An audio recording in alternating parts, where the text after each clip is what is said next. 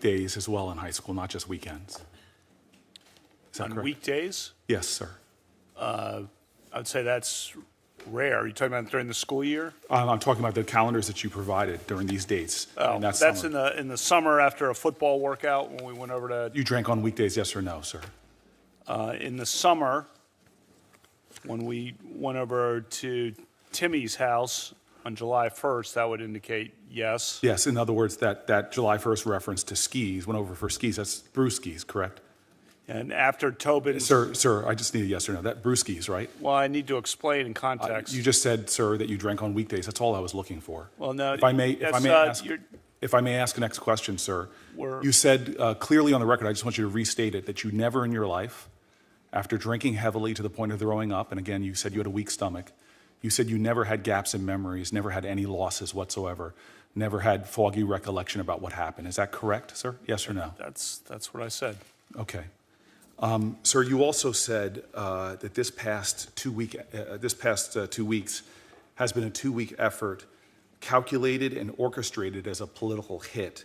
Are you saying that Dr. Ford's efforts to come forward, to prepare for the very difficult testimony she gave today, to travel to Washington, D.C. and tell us about her experience, have all been part of an orchestrated political hit? And are you basically calling her some kind of political operative? I've said my family has no ill will toward Dr. Ford. She wanted confidentiality. Her confidentiality was blown by the actions of this committee, and it's turned this into a circus. So, sir, let's just be clear. In other words, you have problems with the senators that are up here and how we conducted it, but you're not saying in any way that she is a political pawn, political operative. You have sympathy for her. She is talking about a sexual assault. Is that correct? I said all allegations should be taken seriously. You should listen to both sides. My family has no ill will toward her. Thank you, sir. Do you wish that she never came forward?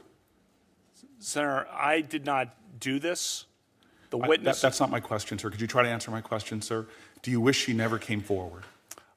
The witnesses who were there say it didn't happen. Okay, sir. Do you wish she just remained silent then? I wish the witnesses who were there say it didn't happen. All allegations should be taken seriously. So even if it's in the final days before a vote, if someone has a credible allegation of experience that they held for a long time, that person should be allowed to come forward. And in fact, as she said, it was her civic duty. You're not questioning her sense of civic duty, are you? She did come forward, and then it was. I know you have a lot of political animus. You stated it very clearly towards my colleagues and I on this panel. What I'm trying to get to the bottom of is you do not see her specifically as part of an orchestrated event. She is not a political pawn. I don't know her, but I've also said that we bear no ill will toward her. She wanted confidentiality. This could have been handled. And I understand, but she came forward. She took a great extent. Yeah. Your family has gone through hell. Her family has gone through hell. Right. She sat here. She told her truth. And you made the allegation that she was coordinating it. I do not think she was coordinating with the therapist. I did not say that. That's a. You said this. I'm sorry. So you said that others were making a coordinated attack. Coordinated by. Forgive me. You were talking about us, not her. So she was not doing this for political efforts in 2012 when she talked to her therapist about this attack. She was not coordinating about this painful experience when she made revelations to her husband. She did not coordinate in 2013, 16, 2017, before you even nominated, when she revealed that it was you with 3 different people that had sexually assaulted her. That wasn't coordination. And Lindsay, all the witnesses who were there say it didn't happen. Ms. Kaiser is her longtime friend, said she never saw me at a party with or without Dr. And Ms. Kaiser has said clearly, and I'll quote what she said. She said she does not remember that night in question. That supports what you said. But she also says that she believes Dr. Ford.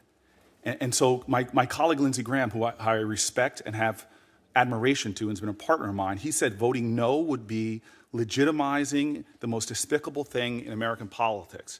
Do you think that people who believe Dr. Ford are legitimizing despicable things? Those of us who think she's a credible witness, the allegations against her are credible, do you think that somehow we are engaging in something that's despicable? Senator, I say listen to both sides before you make a bottom line conclusion, and look at the. That is fair. I have 10 seconds left, sir. You can answer after I finish. You have 10 seconds left. That is fair. Listen to both sides. This is not about one side being despicable, the other side not. Listen to both sides. She was a credible. I'm going to finish my question. You can answer. She gave credible, meaningful testimony, a woman who had the courage to come forward and tell her truth, sir. And that's what I'm just asking you to say. She is not a political pawn. She is not orchestrating. She is not part of the Clintons' efforts to get some kind of revenge. She is a woman who came here with corroborating evidence to tell her truth. Is that a question? No, sir. It was a final statement. Senator Cruz.